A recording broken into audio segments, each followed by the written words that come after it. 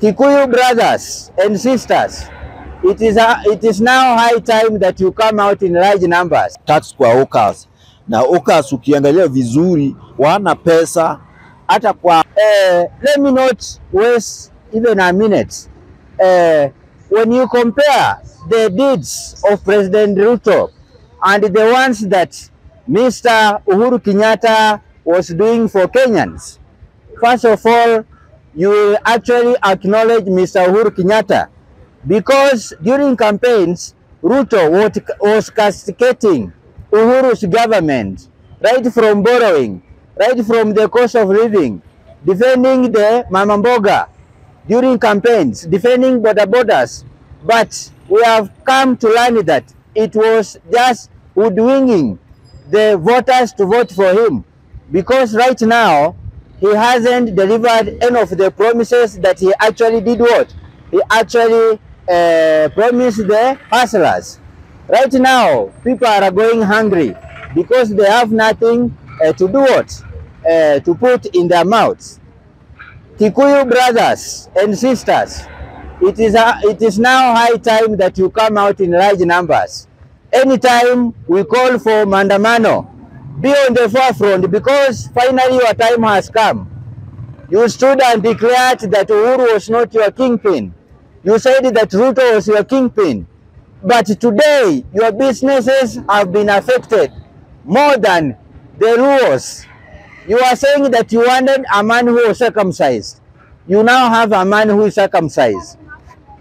The man who was not circumcised was denied the chance to lead you. And now, you made that cake. Be ready to eat it. You made that bed. Kindly be ready to sleep on it. The previous day, it was addressed that landlords are going to pay higher. Landlords have been targeted. Not only landlords, but also landowners.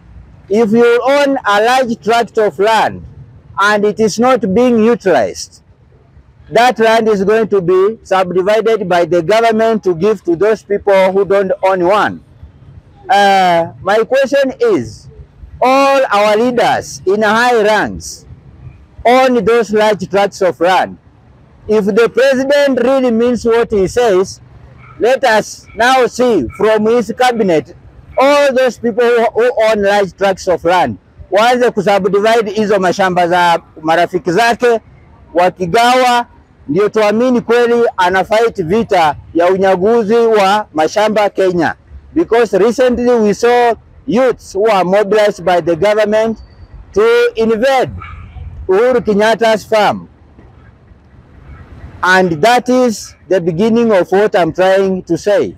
That is now claiming that all landowners, kama umenunua shamba yako na hautumii, umesema utatumia muda fulani ukifika, wamepanga kusubdivide that piece of land na wagawie watu.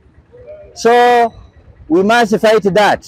If someone acquired this piece of land rightfully, without ways of corruption, I don't think there is anywhere in our constitution whereby one is supposed to be snatched that piece of land from himself, kama alipata hiyo land kwa njia inayofaa. Tax kwa hawkers. Na hawkers ukiangalia vizuri wana pesa hata kwa stage mahali wanatangatangaga wakiuza vitu zao. Sahii watu wana pesa, hata wenye wanasafiri wana pesa ya kununua vitu. Sasa hawkers wakizidiwa tena usuru ingine kwa hawkers watakuwa namna gani? Na wakati wa mahali wanaendaga kuchukua vitu wanachukua na bei kali, because bidhaa bei yao imeshutu zaidi. Sasa sijui hii Kenya tutaelekea wapi? Tutalekea wapi?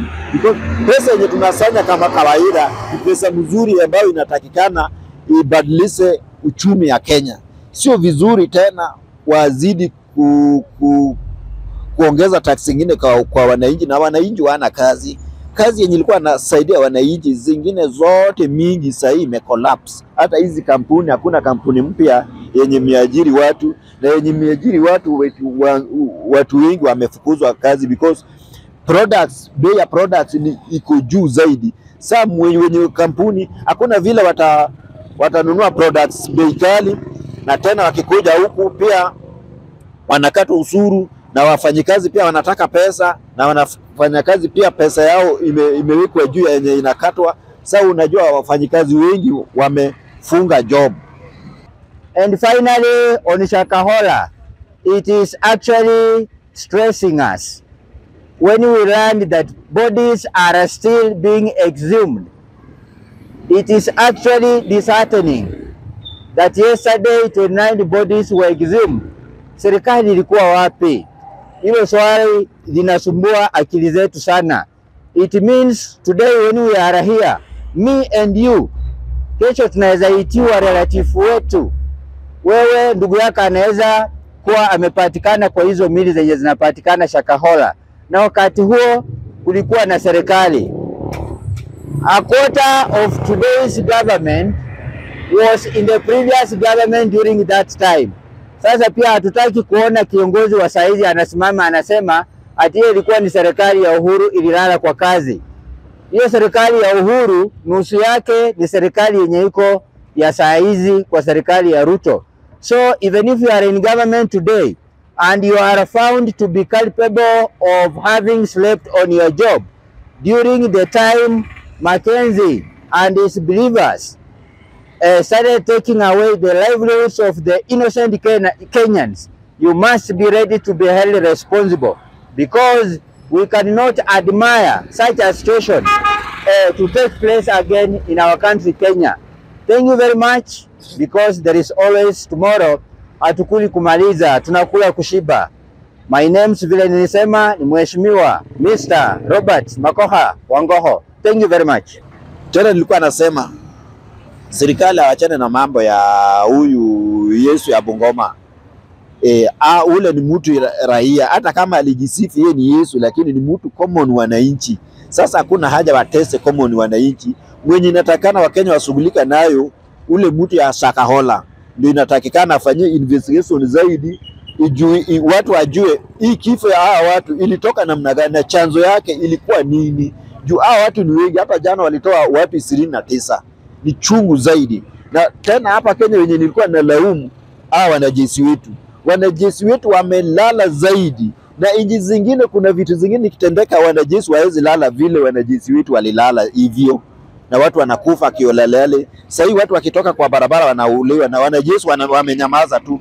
Sasa wanajeshi wetu wamelala kwa klasi zaidi. Hii Kenya ni yao na wananchi wanalinda, walichaguliwa walinde wananchi. So kukaa tu kwa barracks na vitu mingi natendeka hapa Kenya, vitu mbaya zaidi. Sasa wanajeshi wetu ni mbaya zaidi wamelala. Nikiongea kidogo, juzi Ndwale aliandika kitabu kingine. Hiyo kitabu sio vizuri. Kulingana walisachukua usukani wakaingia kwa power. Sasa history mingi vile ilikuwa 207 nini wangeachana nayo. Juu tukiongea tukirudi 207 hata kama alilose, lakini Ruto alifanya vitu mbaya zaidi sana, alipigania wakapelekwa ICC. Sasa wakiongea about 207 hiyo kitabu wanarudisha watu nyuma. Na sasa hii Kenya nataka niendelee mbele.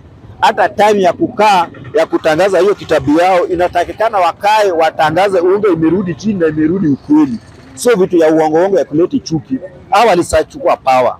Na kama alianza kurudisha vitu ya nyuma, sisi pia tutarudisha vitu ya nyuma. Juu hiyo kitabu wangewachana nayo.